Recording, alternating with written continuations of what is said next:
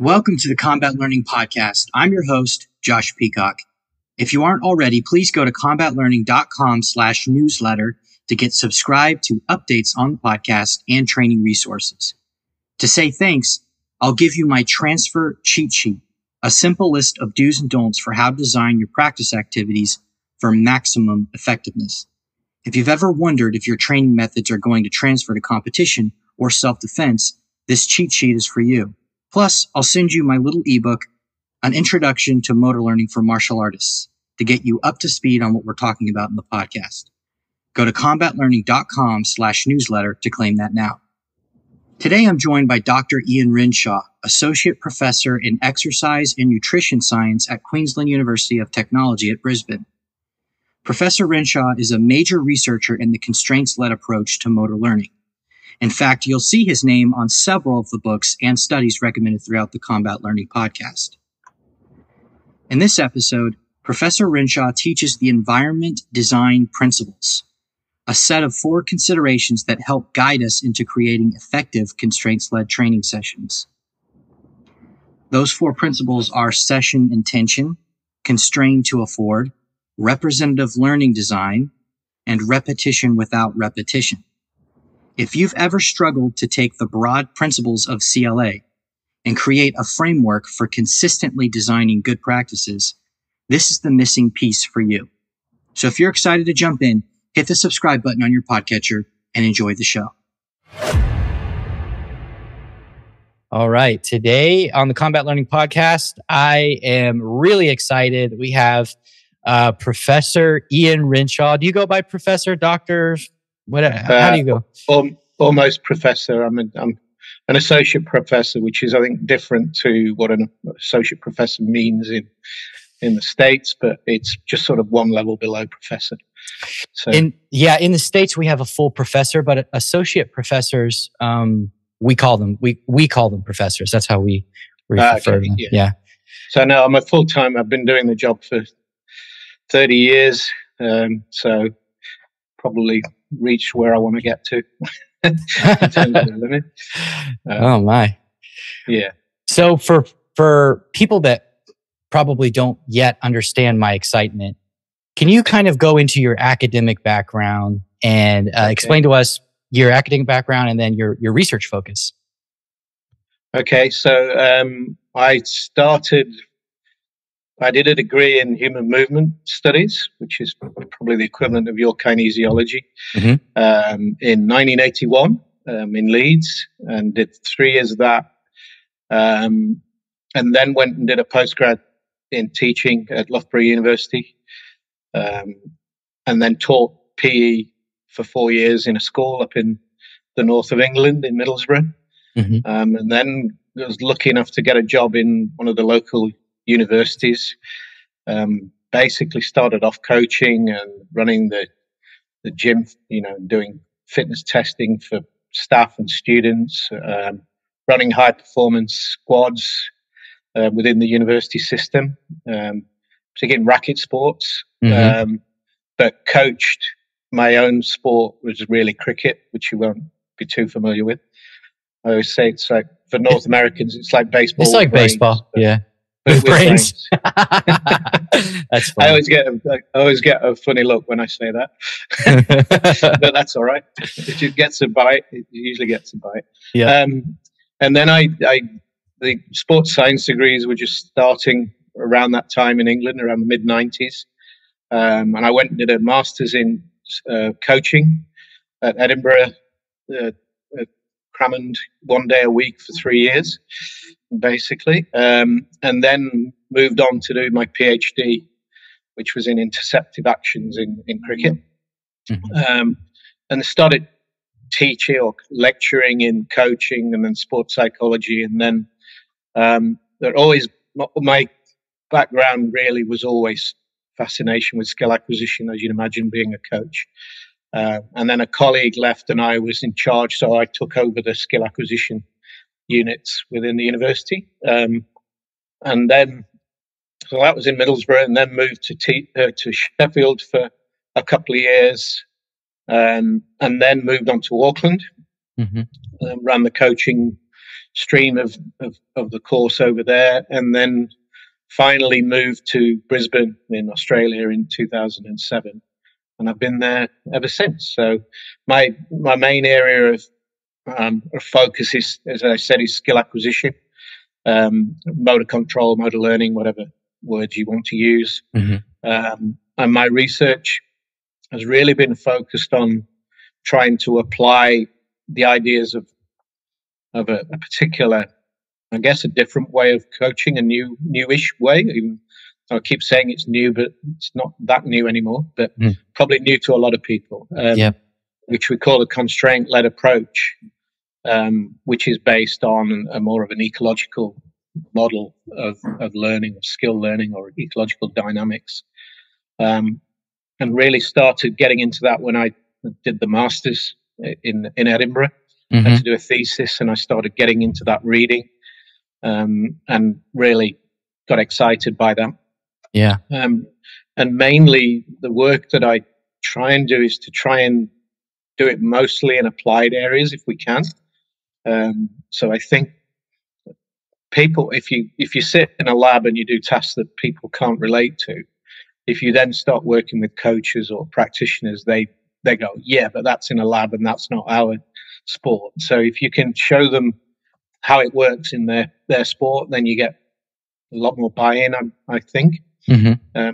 Even to the level of, some of the tasks which are like running up to bowl a ball in cricket is a similar task. The run-up is the same task really as running up to jump in long jumping or in gymnastics to go over a box. But people don't see it as, oh yeah, but that's gymnastics or that's long jump. Whereas if you go, oh, well, that's cricket. Okay.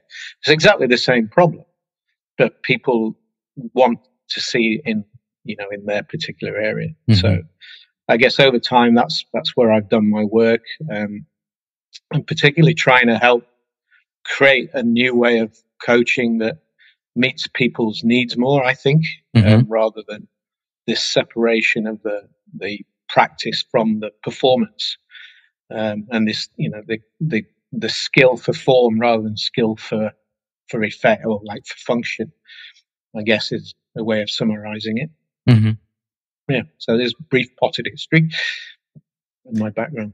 Yeah. So you kind of covered how you got involved with the constraints-led approach. So what is a constraint? What does it do? How does it affect? I mean, the problem is in the word a lot of the time, because people see constraint and see a negative. So in this approach, it was the idea that a constraint is a boundary that shapes the way that you try and solve a problem or perform a skill, and those boundaries can be within the individual, which we would all assume, like your strength, your height, your skill level, your perceptual ability, your confidence, all of those individual factors, as well as task constraints. So what the rules of your sport are, for example, would shape the way that you then go about it. How long's left in the competition, what the score is. All of these are task constraints, factors that impact how you would, say, fight in a combat sport at any one moment in time. And then the environmental factors, which are physical environmental factors. So it could be your mat, or it could be the room that you're in, or actually social, cultural constraints as well.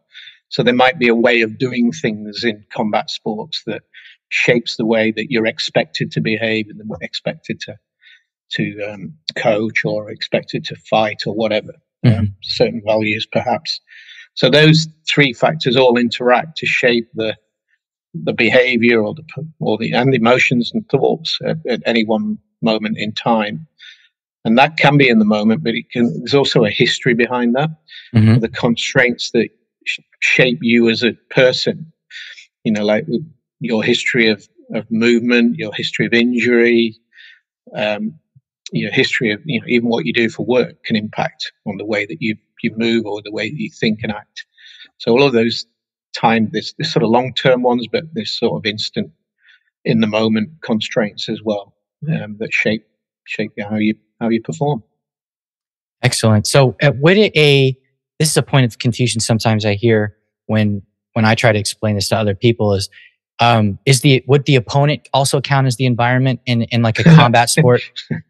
Yeah, that's a really interesting problem to try and identify. And we've been struggling with this at the moment, because if you went, so Gibson, who developed ecological psychology, the whole idea is that it's the individual environment mutuality that he focuses on, or he focused upon. And in that environment, he suggests that the people around you are part of that environment. However, in Newell's model, in the constraint level idea, you could say an opponent is a task constraint. So this is where it gets a little bit complicated. And I think in the ways don't get too hung up on defining one or the other. And Newell,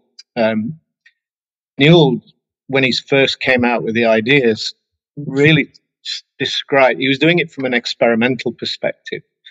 And his version of task constraints was the constraints that you would manipulate in the environment. So anything internal within you was an individual constraint. Anything outside that was an environmental constraint. But the constraints that you manipulated were special, and he called those task constraints. So it's not a straightforward answer, but I think from a perspective of understanding, I think it's easier to consider them as a task constraint. But I could argue, could just make a strong argument that they're environmental constraints as well. But whichever one you want to call them, they are obviously significant in shaping your skill or shaping what you do in any combat situation. So, it is a weird area, because I guess you could consider them technically part of the environment from Gibson's approach, but their movement is constrained by the same task as yours is, the same task constraint. Yeah.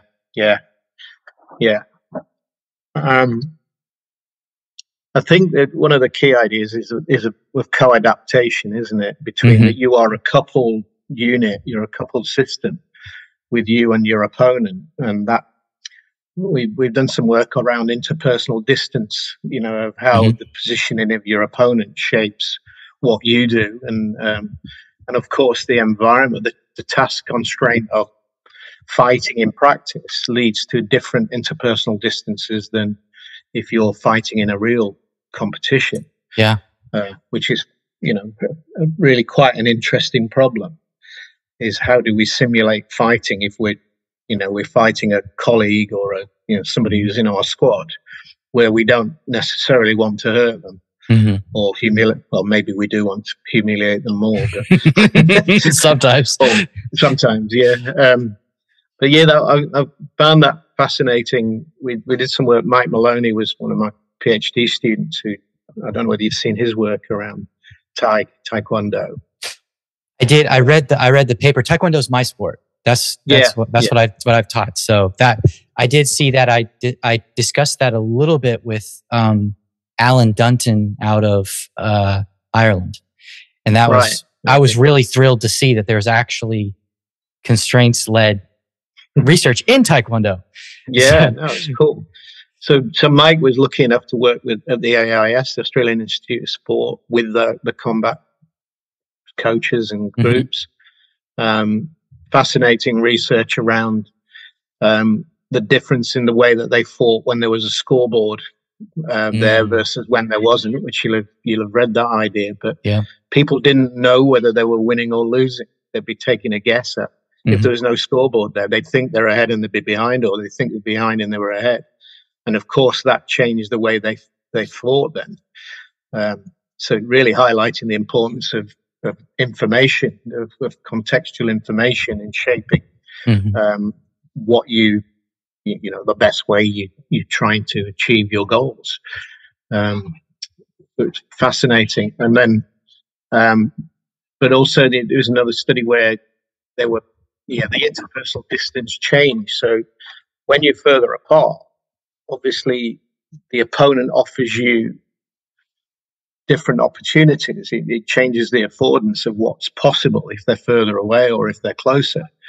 And I'd long sort of debating with Mike about this, about whether it's actually worthwhile then, if you're just fighting when you're just circling each other and you're outside of that.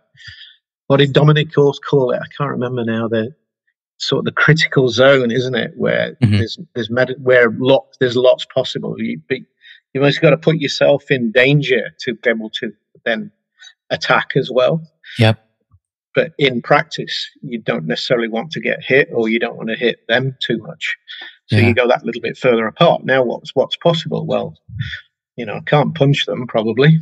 I can possibly just, launch a very telegraphed attack by kicking them or, moving in. It makes it a bit more obvious, I think, which I guess, the art of deception is lost. So, but then of course you've got this, the value of not wanting to get hurt too much, perhaps, or maybe you just have to learn to live with that. I don't know.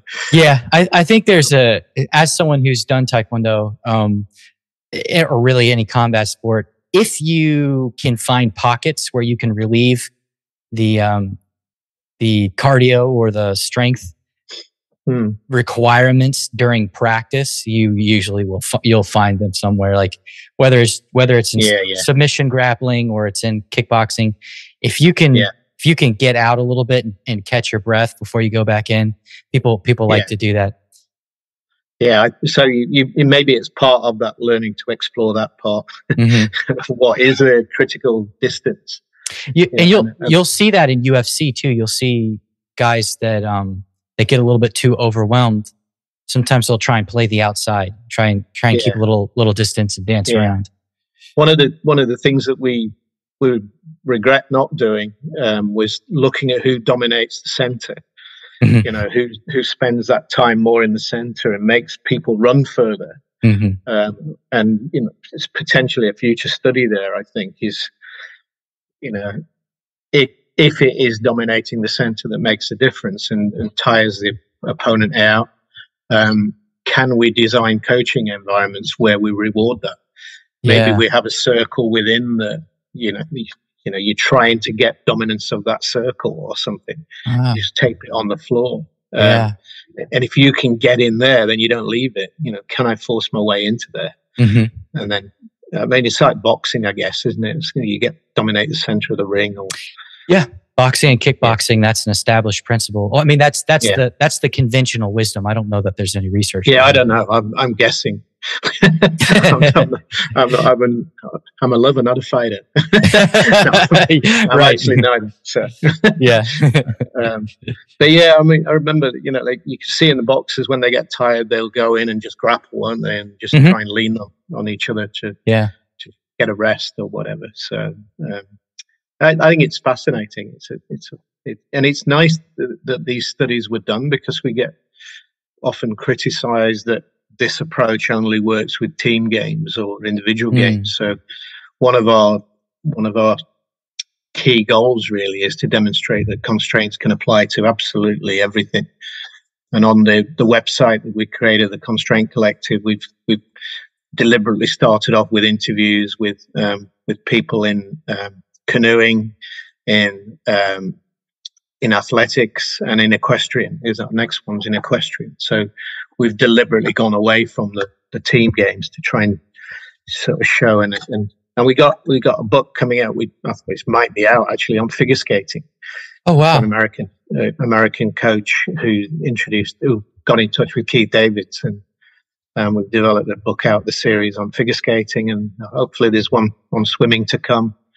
And then Rob Gray is going to do one on baseball, so that's pretty cool. Excellent. Yeah, I like baseball. Yeah. So along those lines, we've kind of touched on what it means to use the constraints-led approach kind of broadly by talking about Taekwondo and how the way you design the environment affects the way that they actually spar or fight. Can you contrast what the typical information processing approaches you've seen, how that differs from constraints-led approach? I guess in combat sports, so Dominic Ortho, I don't know if you've come across his work, he's a judo player, and he's very, very bright boy. And he didn't do his PhD or his master's or his PhD actually in judo, but we'd have these discussions about what practice looked like. And I guess one of the typical things we would do is this. He would talk about was practicing the move in judo, and that often involved half throwing somebody. Yeah, which I always thought was quite funny. So we practiced, doing this, and then we eventually throw them over. But that meant we decompose the task into parts. We teach part of it, and then we try and then put the whole back together. But for me, that was significantly problematic, because if somebody wants to throw me over the shoulder, I think I might resist. So therefore, the way that I'm going to create instability and get them off their feet is going to be different than if they're helping me throw them over. So my question there is, what use is that? How useful is it to have somebody helping you throw them rather than resisting throwing them, which would require, I guess, a whole series of different ways of moving them around and creating instability, and your footwork would be different, and so on and so on. So that would be for me, that would be a typical approach from if you want to call it an information processing approach, where we break the activities down into their component parts. We focus on the individual really, rather than the whole system and the environment that affects that. Whereas in a constraint-led approach, we really want to try and use ideas around keeping it as real as you can, if at all possible. And so we built on the ideas of Brunswick, and I guess a lot of the ideas around transfer of representative, what Ross Pinder we call representative learning design. How, and I just sort of coined the phrase, really, does it look and feel like the real thing? So in the case of teaching that particular throw, what could I do to help the person learn the whole movement? If somebody is resisting, could I simplify the task? And I'm just making this up off the top of my head, so you might go, no, that's rubbish, which is fine. But maybe if I'm helping somebody to learn this move to start with, I'll give them a smaller and lighter person to have to throw, to just help them get the feel of that, and then obviously over time begin to match that more to the people who are in their weight category or belt or whatever it is.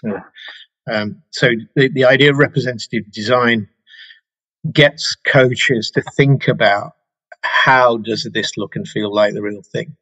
And it doesn't mean it has to. So we developed an idea of a dial. So the real thing would be 10 out of 10. But I've developed a sort of a coding system based around almost like a traffic light system. If it was red, it was 1 out of 10 or 2 out of 10. And therefore you're completely breaking down the perception action couplings. And if you're going in there, you've got to have a really good reason for doing it. You might, but I guess the example from baseball would be ridiculous activities like T-ball, where we're learning to hit a ball off a tee rather than learning to hit a moving ball that's coming towards us. So I would give that a 1, and absolutely pointless in trying to develop the timing of your swing with a ball moving towards you. So there's, that would be an example. I don't know what it would be in Taekwondo. What would you give a 1? Shadow fighting, maybe fighting against Casper. Probably like a form, like a prearranged set of movements in the air, which is basically shadow fighting's kind of that, but it's more you just create the movements. Yeah. So usually the intention is the most important thing that shapes the way that you move, isn't it? Mm-hmm. So if I'm move, you know, I guess things like fighting against a pad, or trying to kick a static bag or something like that, would be an example of breaking it down. You might argue that is useful. I don't know what you'd give that out of 10, but guess what we want is to try and get the coach to at least think about it, and then see if they could squeeze it a little bit more towards the 10. But understand that 5 can be fine, or 6 can be fine, or whatever, but that you will lose certain information if you're doing that.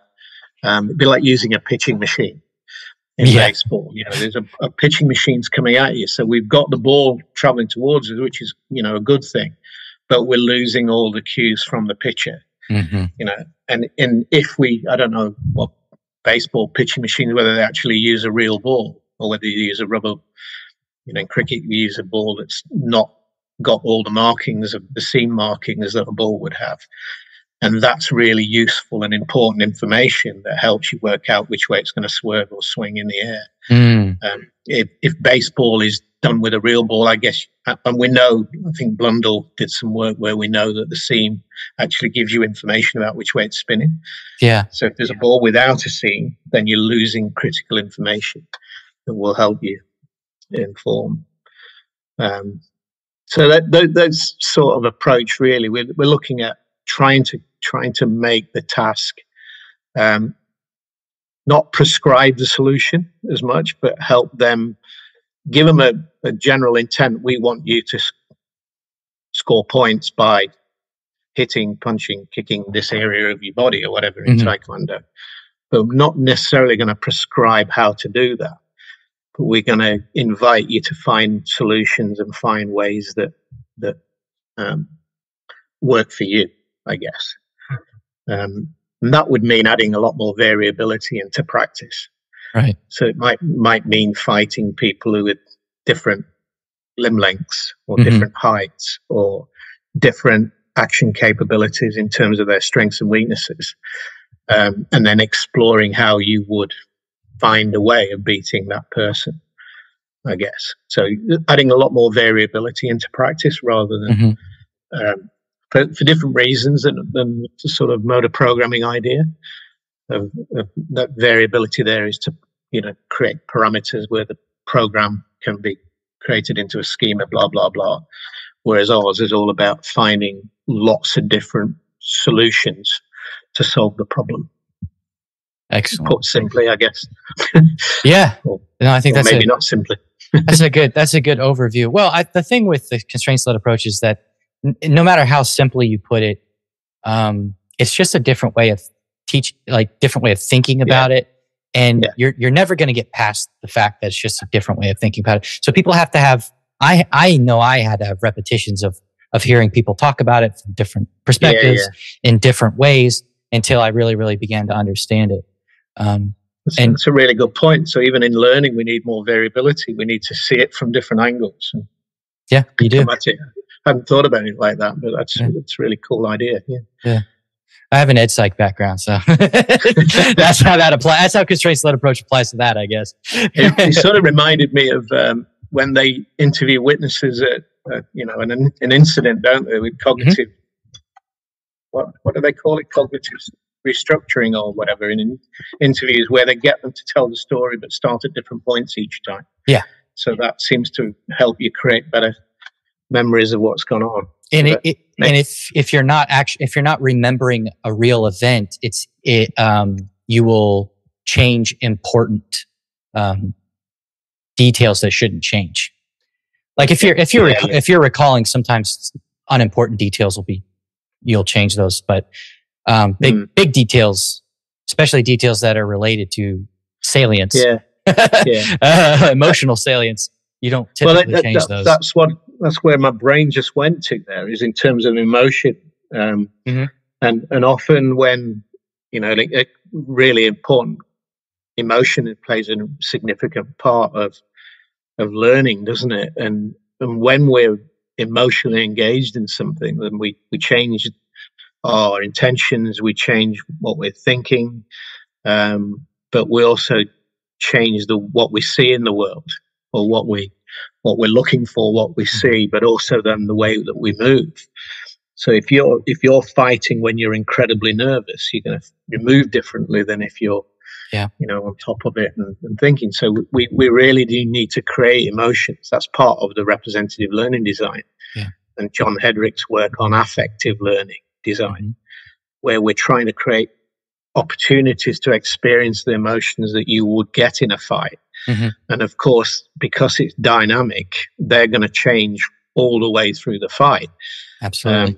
And not by osmosis, but by experiencing that, you begin to know yourself better, and know then how to, the coach then can help you sort of embrace emotions rather than remove them, or, acknowledge they're there. There's energy management is a really big thing in combat. I mean, it's a big thing across sports. Yeah. And your level of the level of arousal you're at dictates, I think, how much adrenaline you have in your system, and you, depending on what state your system is in, you are tapping different energy systems. So if you are too nervous in a competition, you're gonna expend that energy too quickly, and you're not going to be able to recover. And that's going to create a vicious cycle with your psychological state. Yeah, completely. So you need to. That comes back to that simulation, then, doesn't it? Absolutely. Of a competition. So, I don't know how many times you fight within a day if you get to the final and win it, but you've got to be able to manage that process. You've got a limited energy resource, I think, as you're saying. Yeah. So we've got to manage that, and it can be really important to understand how much energy you've got left, because that will impact the way that you fight. Yep. I can remember playing in a badminton tournament when I was about 16, and I'd only been playing a year. So first year I played, I got knocked out in round 1. The second year I got to the semi-final of the singles, the men's doubles and the mixed. I was absolutely cooked by the time I got to the semi-final. And I knew I couldn't beat, in the singles, I knew I couldn't beat my opponent, but I thought we were playing him in the mixed doubles, and I thought we got a chance of winning that. So my goal in the semi-final was just to try and win the point in as quickly as I could.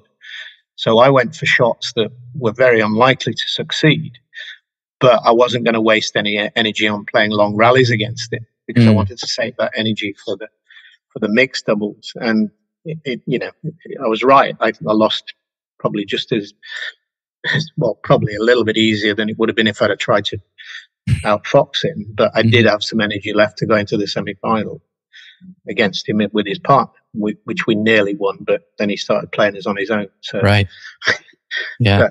That was an example of understanding what resources you've got, isn't it? That when you set an intention, it's almost like a fuel. I was reading something about intentions the other day. It's like knowing what fuel you've got left in the tank, isn't it? And that amount of fuel will determine the manner in which you try and achieve your goal. Yeah. If I've got a relatively empty tank, I'm going to have to be potentially more conservative to try and get to the end of the journey, especially if I know there's no petrol station halfway along that I can refuel at. Yeah. Whereas if my tank's full, I can maybe blast it and, go a bit quicker or whatever. Right. It's really I think it's quite a nice idea, that. Yeah. That's a part of any combat sport, is really just understanding how you're going to manage your energy levels in the match, and what you're going to do to try and manage it between matches. Because sometimes events aren't managed very well, and you could have 2 fights really close together and then not fight again for an hour. I mean, So we need to simulate that as much as possible, don't we, in our training? Yep. And even the length of the bout and the type of bouts that you're going to get, I guess. And that, I think that this way makes the whole approach a bit more fun, because it makes it more creative. Yep. And you can use the constraints idea to start building up those environments and simulating the, if our opponent is a task constraint, is what typically type of opponents could I be faced with? I guess the list is infinite, but maybe there are a number of categories of style of fighter or size of fighters, and then we can start deliberately exposing our players to those different types of opponents. Which I don't think we'd necessarily think about our opponents too much. We often focus too much on the individual rather than thinking about the whole environment. I might be wrong. Maybe combat fighting is different to a lot of other sports in terms of that. There's aspects. It's all over the place. There's aspects of it that are very, very focused on the individual, and then there's other aspects of like everyone's trying to look for like what is the perfect biomechanics? What's the perfect What's the thing that we can do to all of our fighters to make them all perfect fighters? Which is, I think, the wrong approach. But there's a lot of people trying to I think that's standard in the traditional approach, isn't it? The standard that there is one perfect model of this is what a particular move looks like, and if it doesn't look like that, then we go into a deficit model of coaching. Is like here's what it's supposed to look like. Here's what they look like. Here's all the things that you're doing wrong. Which is also a pretty negative way of coaching, I think, rather than going, and so I always like to ask coaches, who are the three best performers you've ever seen? And they go, da da da da da. And I said, do they all do it in the same way? And they go, no. They all have their own unique style. You go, so why are we trying to sort of funnel our players into this? Oh, because then they're not geniuses, man. That's the usual excuse, isn't it? Of course they can do it that way because they're special. Right. Whereas my fighters aren't special. You're going, well, actually they are. They're all unique. They're all going to find, you need to help them find their best way by focusing on what they can do, not what they can't do. Which is a really interesting discussion to have with coaches a lot of the time. Yeah. But surely we need to tell them what they're doing wrong. That's like the teacher expectancy thing. Yeah, absolutely. With where the way you feel about your students or your learners, it kind of subconsciously organizes the way that you coach them. And if you feel like they're not special, they're not going to go anywhere, then the way you coach them is gonna almost predestined that to happen. Yeah. I've achieved my goal. Yeah, exactly. I want all my students to be losers. But they look really pretty. They move nicely. Yeah. They lose in competition, but they look good in training. But goodness, they look good when they're fighting. They never win, but they look good doing it. Exactly. Yeah. There's a lot of that in sport, isn't there? I think that goes all over the place. So many sports.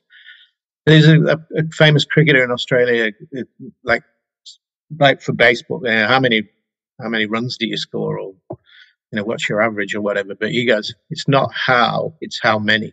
The only thing that matters is how many runs you score. It doesn't matter what it looks like. There's there's no description in the newspaper or in the scorebook or whatever. So you just see a number at the end of it with your name next to it. Yep. That's like the money ball concept of, absolutely. Hey, just get the runs. We don't want to look spectacular. No, we don't want to look. Just win the game, will you? Yeah. Just win the game. Win the fight. I don't care how you do it. It can be the ugliest fighter in the world. But perfect. Moneyball's a really good example of that, isn't it? It's about it, and it comes back to what your intentions are. And of course, there's that. The Moneyball, really, that social, cultural, historical constraint of what a good a good hitter or a good pitcher is supposed to look like. Whereas, we just want effectiveness or function rather than form. Right. So in your Constraints-led book, you and your colleagues, you devote an entire chapter to what you call the environment building principles. We've touched on two of them pretty good. Yeah. And this is the way I see this is that this really kind of creates a framework of how to use the the constraints-led too many CLs. The constraints-led approach in a practical way to help design your session. So we talked about session intention, which is really, well, we've talked about intention in a lot of different senses or in different areas. But can we talk about constrain to afford and repetition without repetition? So constrain to afford is really bringing two ideas together, the idea of constraints and affordances. And an affordance is a feature of the environment that offers the performer an opportunity or invites them into act in a particular way. So can give an example in combat sports. A really tired opponent who's got no energy left offers an opportunity to kill them off or whatever. or it might be, somebody with and it's all relational, so it's related to what it offers you as an individual. So, a particular fighter, I view what they've got, what they offer me in terms of where I'm going to fight them in relation to my action capabilities and my structure, my anatomical skill set, etc., etc. Yeah. But if somebody else fought them, they'd have to consider them in terms of what it offers them as well. So, an opponent obviously is different. The affordances of what one opponent offers is going to be very specific to that individual. So affordances are relational. And I guess what we want to do is the idea of constraint to afford is that we want to bring in constraints that might invite them, that might exaggerate those affordances if people are not picking them up or not aware of them.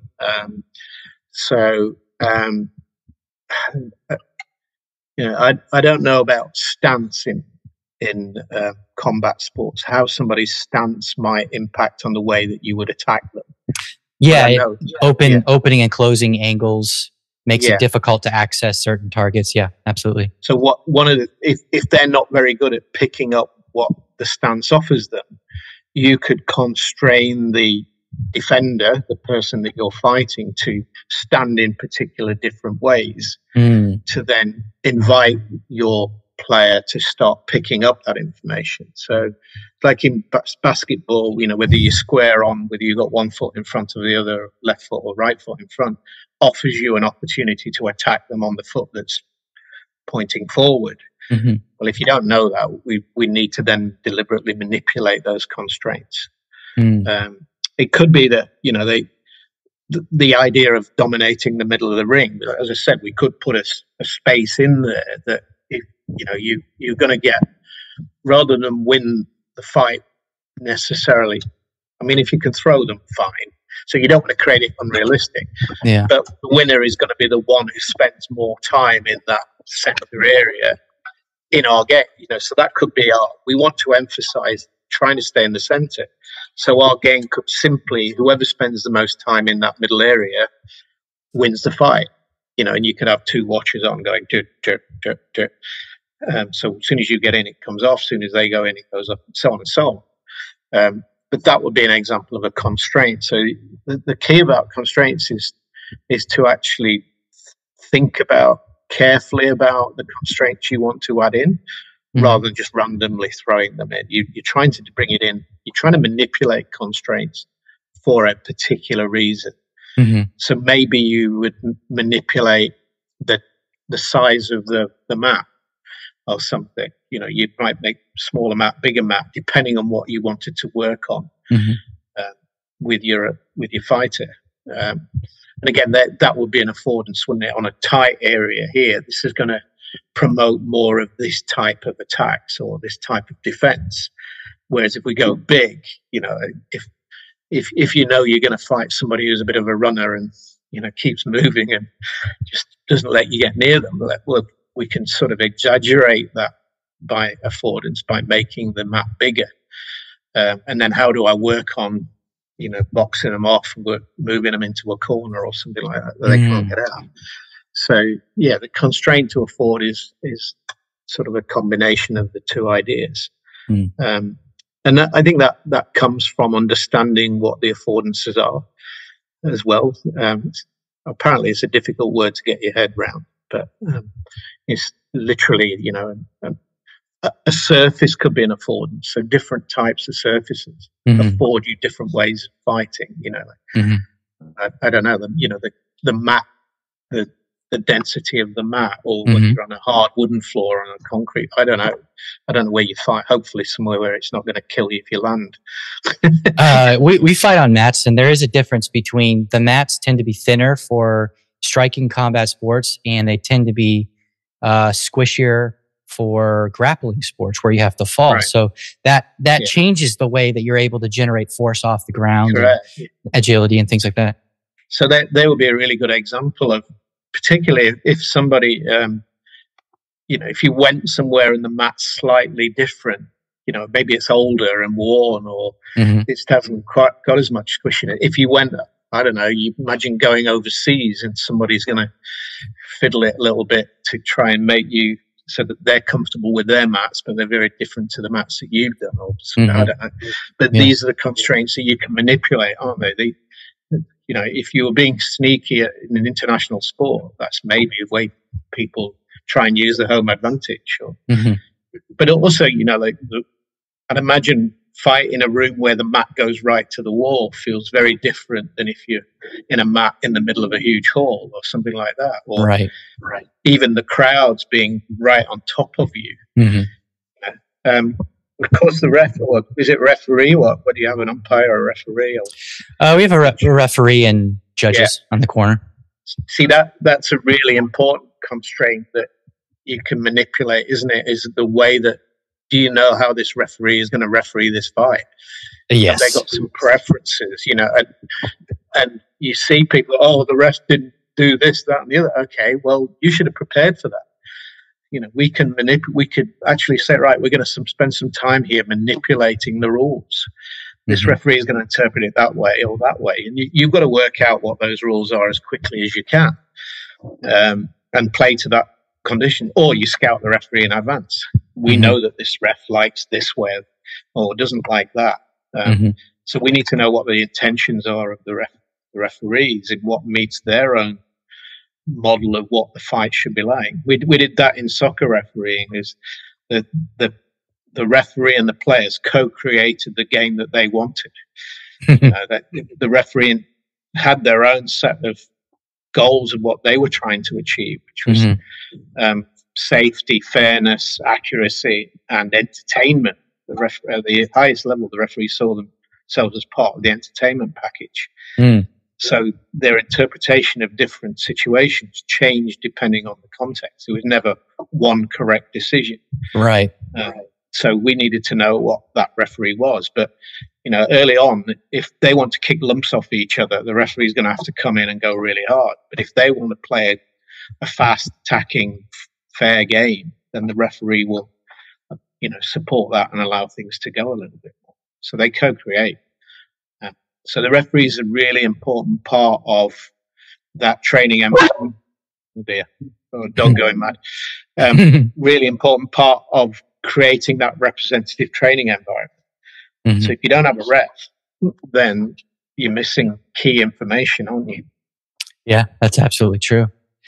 So what about repetition without repetition? What is this concept? So often we'll see traditional practice where we repeat the same move over and over again to try and make it perfect. So we tend to call that repetition after repetition. It's like block practice to try and create this perfect model.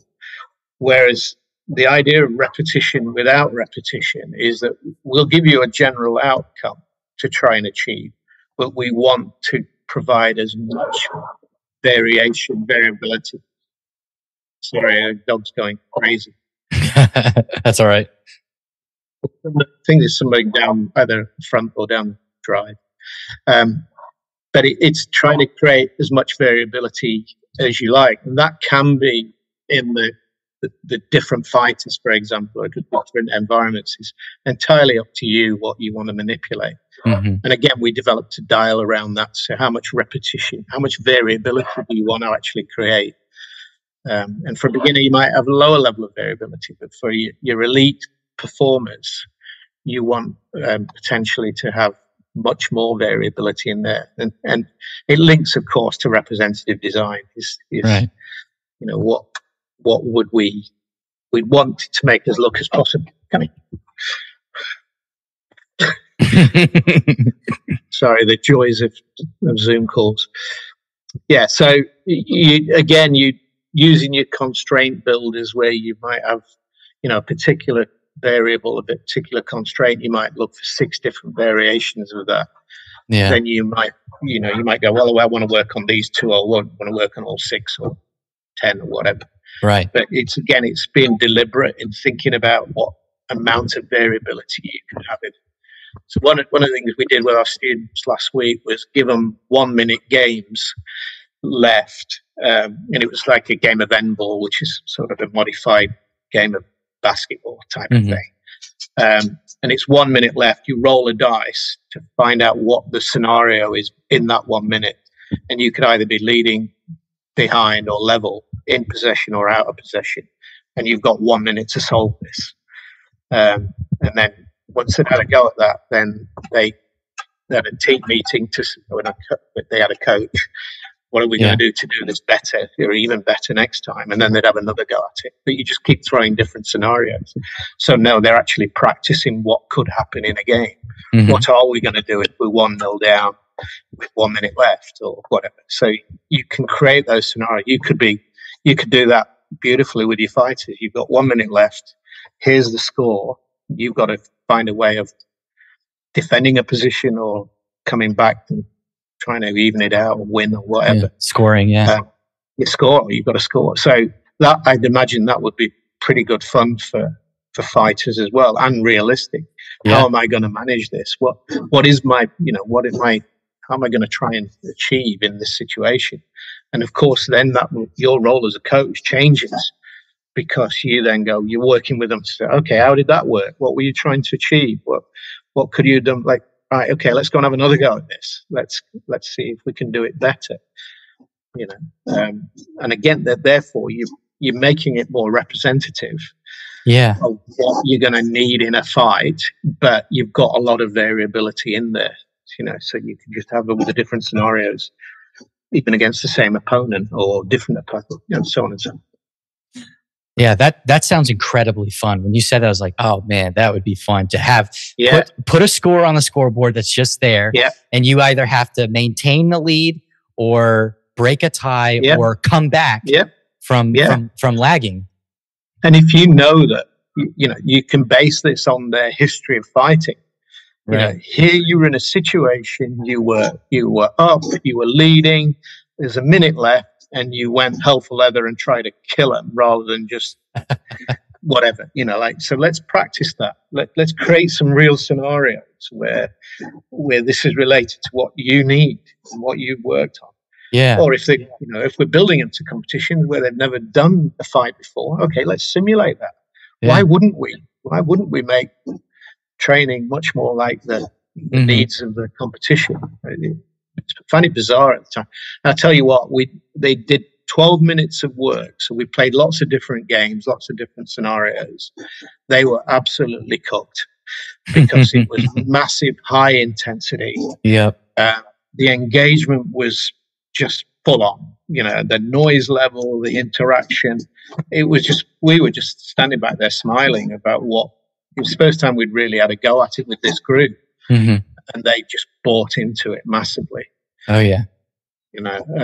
So you got them engaged. You want to come back then. You don't want, I don't want to be bored doing a drill where I'm kicking a pad, or whatever, to perfect a kick where the pad doesn't kick me back, Yeah. Yeah.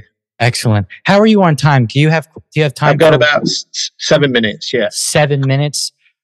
Well, I was going to ask you how instruction fits into CLA. That might be too big of a box. I think they do play a part. But I think rather than calling them instruction, just think about it as information. It's what information are you providing to support the task that you've asked them to do.